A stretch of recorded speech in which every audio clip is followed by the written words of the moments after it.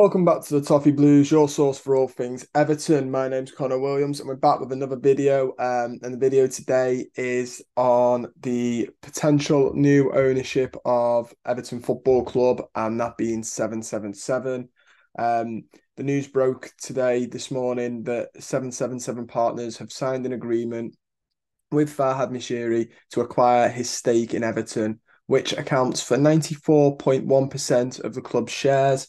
The other six, I think, is broken up into. I think you could have stakes if you were fans, and then wherever else it is, he'd be majority shareholder. They would be majority shareholder. They will make majority of the decisions. Obviously, it goes to the rest of the shareholders, but if you own the majority, you don't have to listen if you don't want to, which I think is probably how we're all going to asterisk Farhad Moshiri. Um, he did put out a statement, he being Farhad Moshiri. He said, the nature of ownership and financing of top football clubs has changed immeasurably since I first invested in Everton over 7 years ago. Um, Bearing in mind the Usmanov links, you could read a little bit into that, a little bit more. But for the sake of because that's all alleged, let's just say Mashiri's decided that it's too much for him now, is basically what I'm reading there. The game's moved on and it's too much. He also went, however, it is through my lengthy discussions with 777 that I believe they are the best partners to take our great club forward with all the benefits of their multi-club investment model.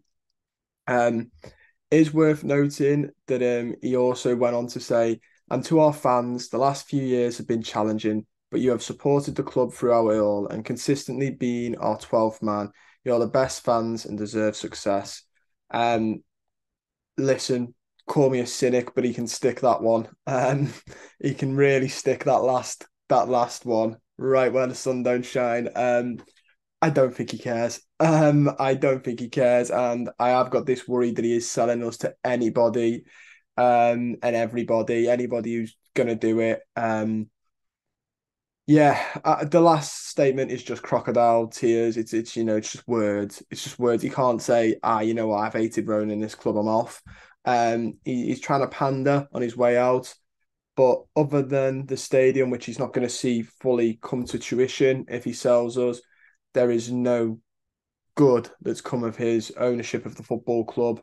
If anything, we've gone backwards. We were under Moyes a sixth, seventh position club. Obviously, football and the Premier League and the teams around us have grown since then as well. Then we went to Martinez and all that.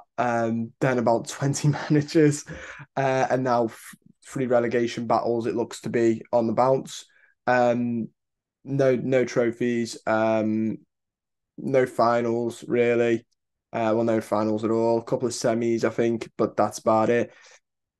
It's a very over 600 million spent on players alone. It's not good, is it? Moving with 777 though. It has to be said, by the way, that there's still a long way to go for this. They reckon it won't be done till the end of this year, this annual year, like 2023.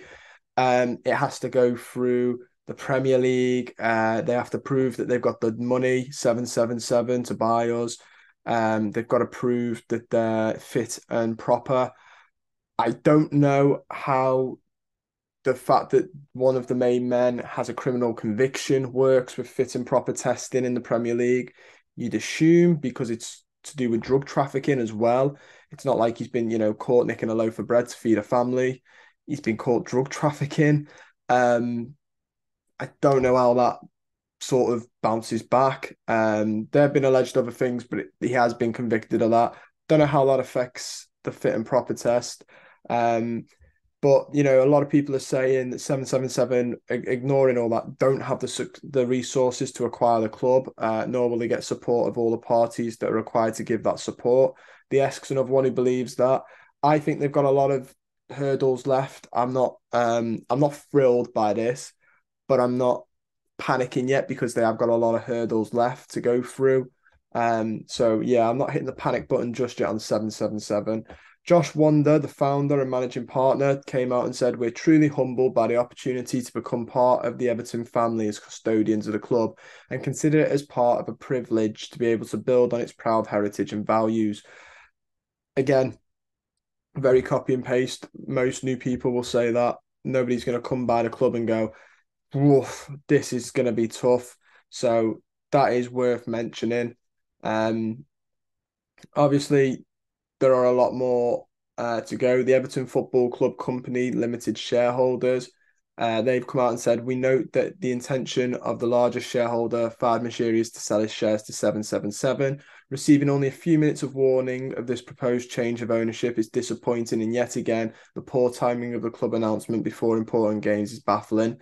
The owner and the club continue to treat shareholders and fans with disdain, and we encourage the current and proposed future owners to walk their engagement talk immediately. The fans are the most important asset of any football club." Um, yeah, and I think they're right there. Obviously, they've not been told. Farhad Moshiri's just pulled this. Obviously, talks came the other day, but they were it was already a bit advanced then. Um, Everyone knew he was trying to sell, but again, he's just pulled it quickly on us. Um, since his era, Mashiri's 80 players signed, over 750 million invested, 8 managers, no trophies, 1 season of European football. Um, Absolute, honestly, it sums it up. We'll probably do a video on Mashiri's era. Um, I yet to know if I'm going to do that. I low-key hope I do, because the disdain I have for this man is beyond comparable. I think it's absolutely atrocious what you can come and do to a football club over a 7 year reign. But we're here to talk about 777. We did say, are you happy with 777's partners potentially owning Everton Football Club? Leave us your thoughts on them and Mashiri leaving. 759 of you voted. 53% are saying not happy. 38% are saying I don't know, and 9% are saying yeah, happy. I will read out a few comments as well. Like I said, I think we will do one on Mashiri's reign, looking back at it. But Mashiri, glad to see the back of him. Very, very happy. I've said this for a long time. I know Bill Kenwright has his criticisms, and I think that's right as well. But I think sometimes we've aimed it a little bit more at him when it should be both of them because they're symbiotic.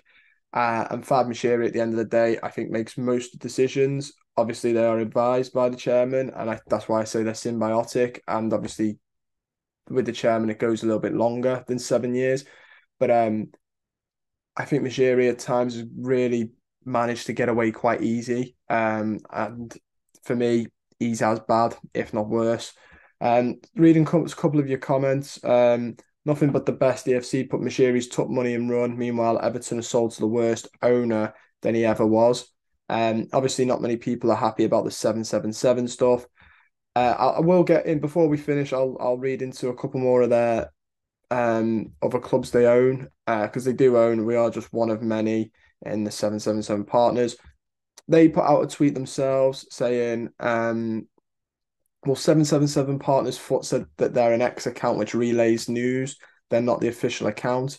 So a couple of other people have put here. A lot of it is, sort of jokes and stuff like that. But it's not great. Yeah, I think it's really tough that, fans have been wanting a change at the board for a while. Myself personally wanted Farhad Moshiri gone. I guess it's one of those be careful what you wish for, sort of thing.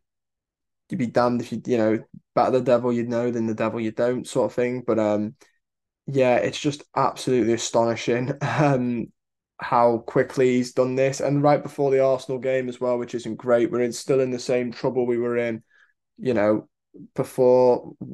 Not saying that we're the defo one, but it's not news that you need, coming into it.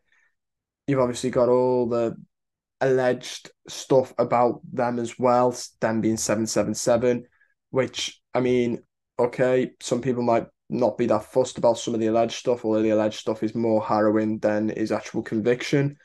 Um, but it just seems a bit shoddy from Farhad Moshiri and the others as well, because the others will have known on the on the board that this is happening. I don't think he's pulled it over on the chairman's eyes, for example.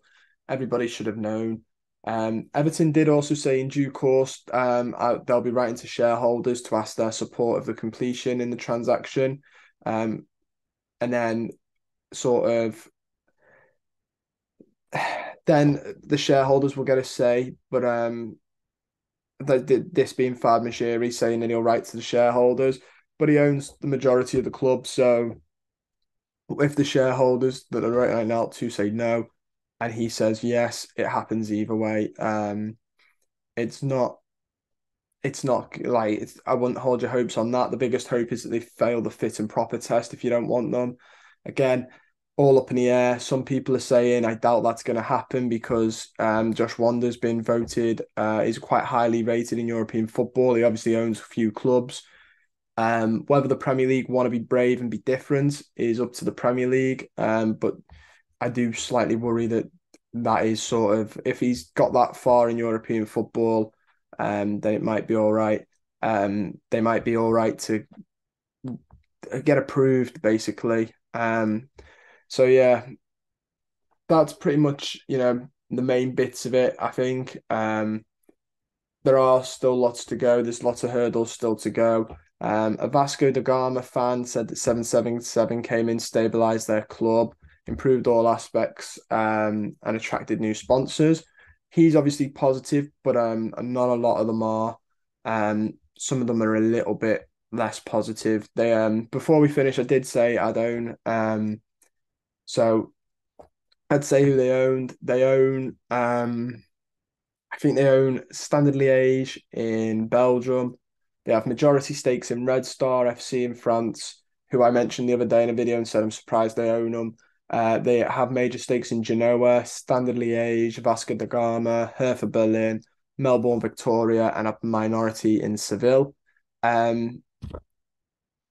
Obviously, Red Star have recently protested against them. Genoa have been relegated. Standard Liège have protested against them.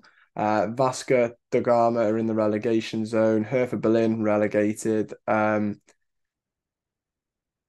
Melbourne are mid-table, and Seville, I think, are bottom potentially. Obviously, not all of that is down to them, but it's not good that they've got two protests against them. Really not a good sign. Red Star, I knew would do that. Standard Liège have just had one of their worst transfer windows as well, bringing in literally spending just under 2 million. A lot of them being free transfers, one of them being Isaac Price from Everton. So yeah, very, very interesting there. It's just a really big shame that this has happened. I don't think any of us wanted. It was always going to be tough to find owners in this day and age that are, clean. But and it's not so much that it's not so much what he's been convicted of that's my worry. My worry is that they don't have the resources to make us what we want to be. But I might be wrong. There's a lot of journalists giving out more information on 777. Chris Anthony of Chris Footy Scoop did a tweet mentioning the clubs they own. He said, "Here's a list I've compiled of why they may be concerned for Everton fans." He said government officials reportedly expressed concerns about 777's suitability of owning a Premier League club. The company is involved in ongoing court cases in the USA, raising legal concerns. Managing partner Josh Wander has previous drug offences, which have raised questions about his sustainability. Partners, 777 partner and sister company Sutton Park have been accused of fraud, offering illegal loans and failing to pay bills. Standard Liège, another club owned by 777, is facing backlash. They've had significant financial issues, but the new ownership has struggled to bring in expensive players. Everton fans should worry about the transparency, integrity, and long-term stability of the potential ownerships.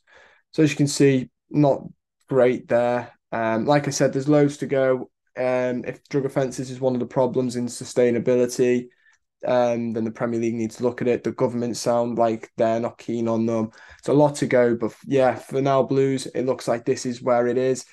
we'll keep you up to date. Don't forget to like the video, subscribe to the channel down below, and give me your thoughts on 777. I'll see you soon.